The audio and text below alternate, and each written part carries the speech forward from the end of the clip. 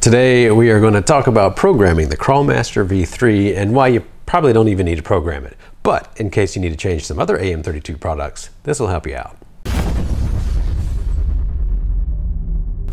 Alright, so to start with, you will need to go to our website, HolmesHobbies.com, and go to the Crawlmaster V3 product. At the very bottom of the page is a link to the folder that has all the programmers, the drivers, and updated firmwares that you may need for this. You really won't need to change any settings on the Crawlmaster V3. However, if you want to, this is what you're going to do. So, here we have the multi-ESC config tool. Before you plug in your programming, you need to make sure that you install the driver. But once you install the driver, you will be ready to go.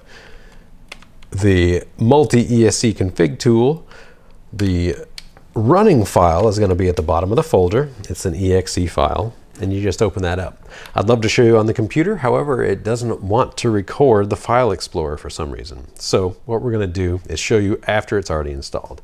So we're going to plug in our programmer right here, and once you do that, you can select the port.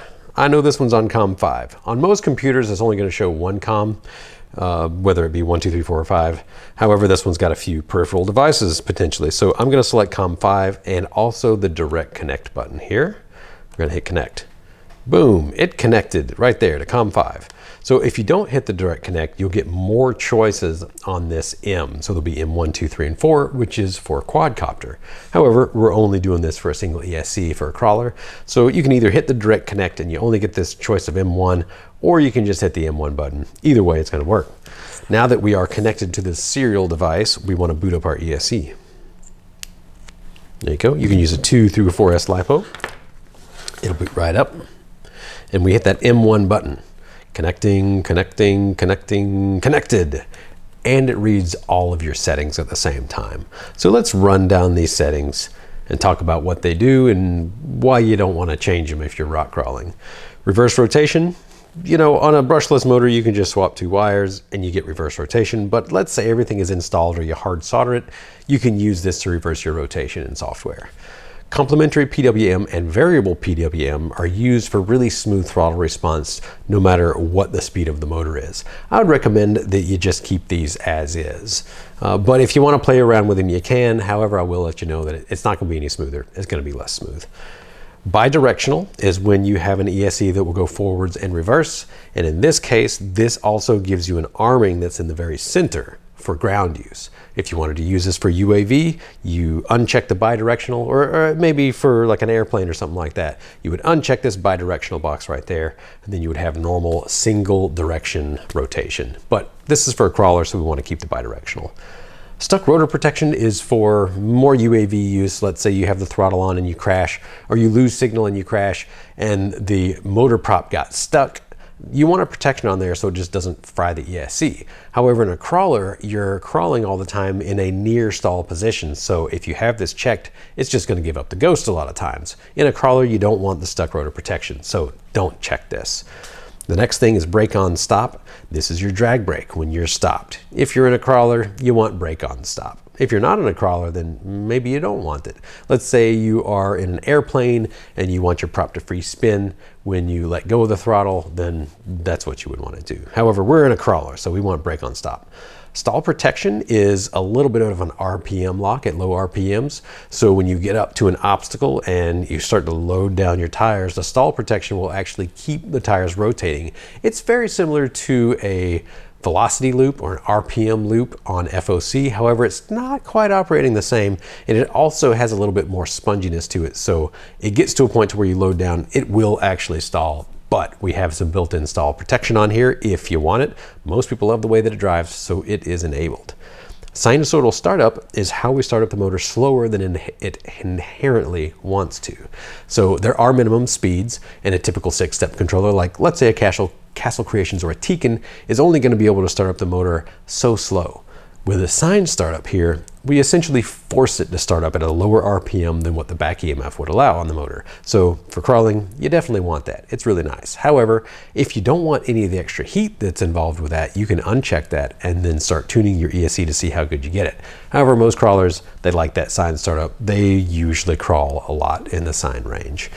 Telemetry and Hall sensors, we don't have the features on this, so you really don't want to check them. It's probably not going to cause any problems if you did by accident. However, you're not using it, so I don't recommend you do. Timing advance, we have this set at a very neutral 15 degrees of timing advance. If you find yourself running at wide open throttle a lot, you can try to adjust this to see if you can reduce your heat a little bit. If you increase your timing advance, it will increase the motor RPMs, but also the heat. And since we're not like drag racing or something like that, I don't recommend that you increase that. So 15 is a really good setting. If you want to play around with it, you certainly can, however, probably not needed.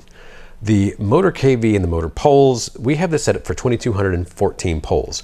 There really is no need to change this. What this affects in software doesn't actually affect anything that's concerned with smoothness or startup or anything that you would need to worry about. This is more for protections on a UAV. So I'm really not going to get into that, but if you want to play around with it, you can, but you're not going to find that it does anything of value for a crawling situation. If you do find that you're having issues with it not wanting to spool up all the way for some reason, then maybe you start pushing your KV down on there. But there's really no use case that I would see that I have been able to test and duplicate that you would need to change those. So just so you're aware, changing those in software, you know, us programming these before you buy them to be exactly what you bought, it's not going to matter. It really is not going to matter unless we go outside the 1000 to 3000 kV range. And in that case, yeah, maybe sure. But if you're crawling, you're probably not going to do that, at least not with this sort of setup, a sensorless setup. Startup power. The startup power is what defines the transition from sine startup to regular 6-step back EMF. If you want to have less heat on the system, so you don't want to spend as much time in the sine mode, then you would reduce this. However, this can cause sync problems if you go below the back EMF of the motor, because all motors have a minimum speed where they produce back EMF. So you're kind of limited in that regards. The 100 works extremely well for this software. It has a very smooth transition. It's hardly detectable. So I would recommend that you really don't change this. But if you do, then play around with it, see what you think. However, you probably not need to change it on this hardware. PWM frequency is locked on this particular controller, so you can't change it. Your beat volume is really just how loud is this thing on startup when it gives you the arming tones. If you're using an in-runner, it's going to be really quiet. You can't really hear it. So maybe you want to increase that beat volume so that you can hear it arm. However, outrunners are pretty loud typically, and you don't need to have a lot of beat volume to be heard. So we have it set at 5. It's plenty loud. It works just great. The stopped brake level, this is your drag brake when you're not rolling anywhere. So whenever you're sitting at neutral. In a crawler, you want maximum, so we have it set at 10. If you don't want maximum, you can always lower that back down, and it is what it is. The sine startup range, this is how much of your throttle is the sine startup. So if you want more sensitivity down low and you want to spend more time in sine, which does create heat, then you would increase this number. If you want to have a slightly more touchy throttle and make sure that you get out of that sine range as quickly as possible, you know, maybe get a little bit of RPMs under you, then you want to lower this. 15, in my opinion, is a really good range. I like the way that it feels. I like the trigger of it. So I set it at 15. Sine mode power. This is how much power or duty cycle that the controller gives to the motor during the sine startup range. If you have a motor that is, let's say, a really low KV or something with a really weak back EMF and it's losing sync, then you can actually increase this, although it will increase heat in your system. 5 is a really good setting all the way around, especially for motors in my catalog, so we have it set at 5. 6 may cause you some heat issues, and 4 may cause some sync issues. So if you do find yourself having a little bit of cogging issues when you're starting up, then you can always increase that. However, I would say in most cases, you probably just need to add more gearing to the vehicle. So smaller pinion, bigger spur, and that'll get rid of it without increasing the heat on the system. So just as a heads up, you can increase this. I really don't recommend it. The last thing here is the running brake level. This is a throttle matching drag brake. So if I'm at 100% throttle and I drop down to 50% throttle, the running brake level will bring that RPM right back down for me. And the stronger you have this setting, the stronger that it is. So if you want something to more free coast, you would put it at 0. If you want it to throttle match what you're telling it to do, then you put it at 10. In a crawler, since we're going relatively slow and I want that downhill control to where if I slow down and I'm going downhill, I want it to slow down and not just continue free coasting, I have it set at maximum. If you need to change the firmware on your device, the second tab here is the one that you will do it with. You hit that load firmware button. Once you select your new firmware, you will have a second button that pops up that you jam it on with, and then you'll be all good. We also have the send default settings. However, on this particular programmer, it's going to be UAV defaults. You don't want that, so don't do that. All right, input. This is the throttle signal. So a normal throttle is going to go from 1 millisecond to 2 milliseconds, and our neutral is going to be right in the middle at 1.5 milliseconds. And as you can see, that's pretty much what we have right here. Your servo deadband is how much deadband you have in the middle for arming. And in this particular case, we have it set at 50. I've had absolutely no problems with any radios. If you have something like a Futaba, you may still need to reverse your Futaba so that it'll arm properly. So just be aware of that. If you do increase your servo deadband for arming purposes, you will lose some throttle resolution to do that. So just be careful of that. In most cases, we really don't need to change that.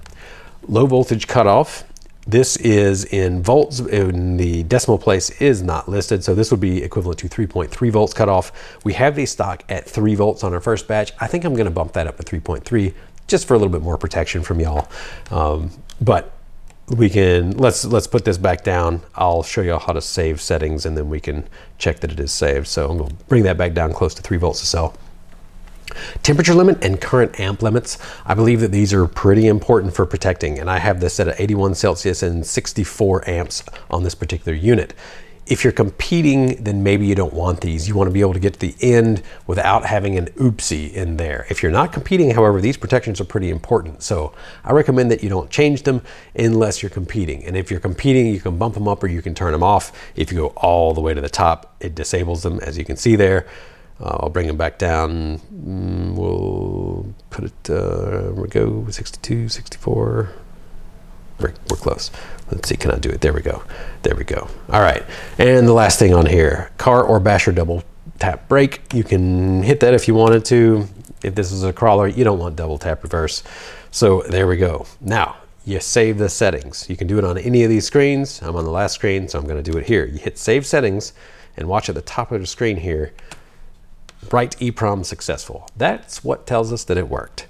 So what I'm going to do is I'm going to pull this voltage cutoff back up to here, and then I'm going to read the settings again by hitting this M1 button. And let's watch. Boop, it went back down. That tells us that these settings were indeed saved. So I'm going to bump this one back up actually to 3.3.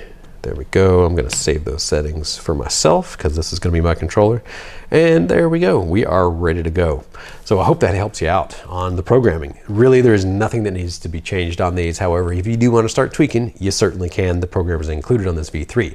However, I should say that the programmer is not compatible with the V2 and the V1, unfortunately, because it uses a slightly non-standard 5 volt signal instead of the regular serial 3.3 volt signal. We are working to change that. I definitely want them all to be compatible with the same programmers. However, since it's open source, there has been a little bit of non-standard components made out there, so it's slightly unfortunate, but we will be working on that. If you do have any questions about programming, any AM32 product will work with this. So leave your questions below and we will get to them. As always, thanks for tuning in. Have a great day.